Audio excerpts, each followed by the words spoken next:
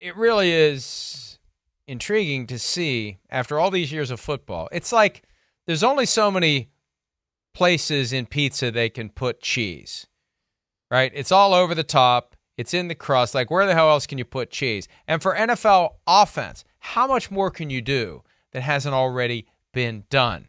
But the Lions, Chris, are finding ways to do some things that are outside the box and beyond the boundaries of what we're used to seeing. Yeah, they got a great blend of outside the box creativity, new age stuff rooted in, hey, we're old school, smash mouth, going to hit you in the mouth. We're going to come downhill and run the football, and we're going to be great with play action pass off of it, but we're going to have some splash and some game plan plays that you didn't prepare for. There's no way you could have, and we're going to break them out in the football game and make your head spin for a little bit. And that's where they have found just the right touch there between Dan Campbell and, of course, the offensive coordinator, Ben Johnson, who's, up there with the top candidates in the sport to be a head coach next year with the way things are going and the way he's calling plays on that side of the ball.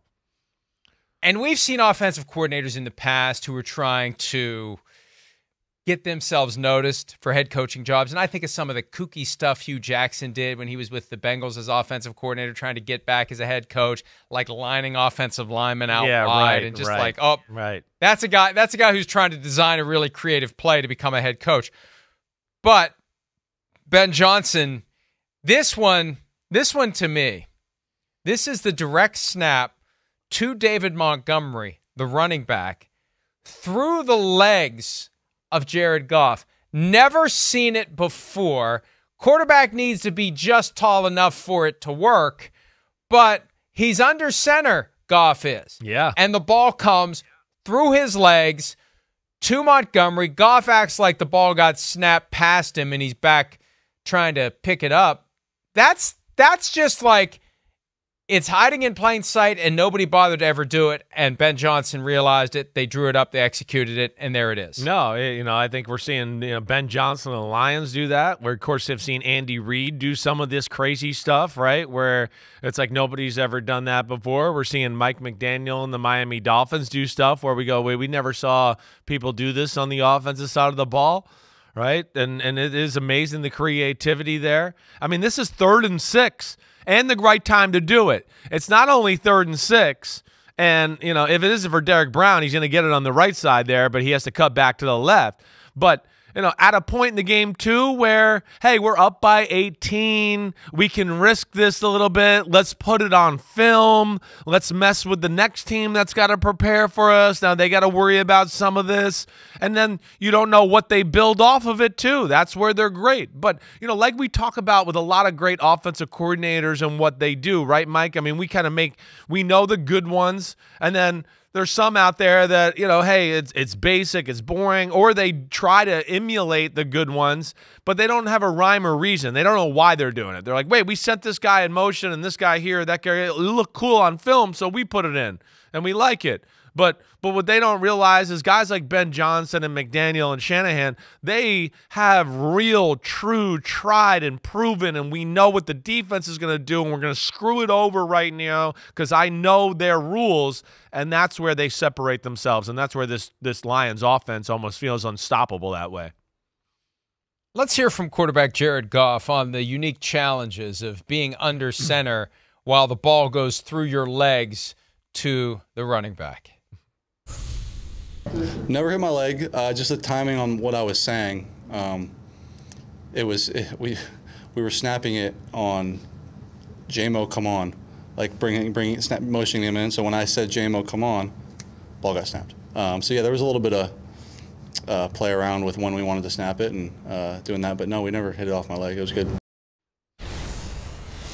Yeah, you got to be careful. You got to be careful where that direct snap goes when the quarterback is standing there. You don't want to. You don't want to end up talking like this, which is a possibility. Definitely a possibility, right? But cool with the little nuance there in the snap count, right? He can't get underneath and act like, hey, blue 45, or he might be talking like you're talking about after that. So, yeah, stand there, act like you're bringing in motion. They worked on that all week. They're fun to watch. They are. I mean, they're aggressive as hell. That's the thing I think we like. At times I go, man, it's too aggressive. Do we have to go for it on fourth down all the time? All of that. But I think they found the right blend in that department too. And then you couple that play with what their real offense is. And then we saw another trick play earlier in the football game, right? That we saw again on Sunday night. Just the timing and when to know to call things. And I believe, if memory serves me correct here, it's 21-7, and this might have been the first play after the Bryce Young interception. I feel like it was after a turnover either way, but again, just the knowing of what you're going to get in this personnel set. Let's run this play. We saw it on film all week. And if the guy who's guarding Laporta sees the run, he seems to over-aggressively play the run, and we might need to be able to sneak behind him. It's really brilliant game planning by the Lions staff. Sam Laporta had 2 touchdowns on the day. He's been one of the best tight ends so far in this rookie class, if not the best. And behind the defense, it worked like a charm. That's always a great spot. If it was right after a turnover, that's a great spot to do something like that, because the defense is kind of on their heels and down in the mouth. And it was right after. Yeah, you're right. They just ran on the field, right? They're just like, wait, we got to go. And we're running out there. And it was right after the Bryce Young interception. I just double-checked that, yes. And later that same day, on Sunday Night Football, 49ers Cowboys with 26.1 million watching. The 49ers did the same damn thing. Same damn play. Brock Purdy. That's right. To George Kittle. Touchdown. And Kyle Shanahan acknowledged after the game he saw that it worked for the Lions. So he decided we're going to go ahead and use it tonight. Yeah. And again, it's checks and balances, like I like to say a lot, right? Keeping people off your bread and butter, meat and potatoes offensive football plays. And that's where those are 2 guys, and Ben Johnson and Shanahan, they have a great feel for that. Oh, wait, hey, when we played the Cowboys in the divisional game last year, all they did was crowd the line of scrimmage and have people attack the run. And it's like we talked about yesterday. Great offenses make you stop something elite about them first. Well, the 49ers run the ball. Oh, you want to overcommit to do that? Hey, come on, get up here closer. Get a little more aggressive, guys. Boom, and then they hit you with that. You know, it's the right touch and knowing how you're going to be played, game planning, and feel for the moment that, you know, Shanahan and Ben Johnson are as good as it gets in that department right now. That's what makes them dangerous. And it's like we said with the Lions. You know, the Lions are scary. And there might not be the Eagles and the Niners, but we're sitting there right now going, the Lions might be next. You know, they'd be a handful for the Dallas Cowboys. There's no doubt, because they'd be able to do some of the things we've seen the 49ers do. They can run, and they're big up front, and they'd make the Cowboys commit to stopping that. And that's where they're dangerous. They really are. I'm liking watching this Lions team.